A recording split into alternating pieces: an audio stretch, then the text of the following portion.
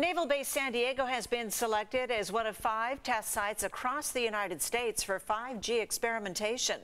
It's a $600 million project nationwide. And News 8 reporter Steve Fiorina tells us it includes all 3 local bases in the Naval Region Southwest. The Department of Defense calls it the largest full-scale 5G testing for dual-use applications in the world. And local headquarters right here in Point Loma. The project includes development of a 5G-enabled warehouse to improve storage and delivery of materials, and to serve as a proving ground for emerging technologies.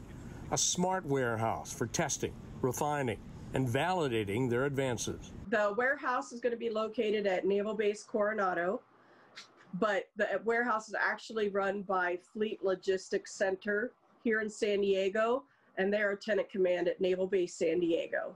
She says the innovations, experiments, and evaluations will amount to a win-win for the Navy, the DoD, and the general public. 5G is the next step in our advancement of technology. And as we test this throughout the country and at Naval Base San Diego at the warehouse, this stands to benefit the industry as well.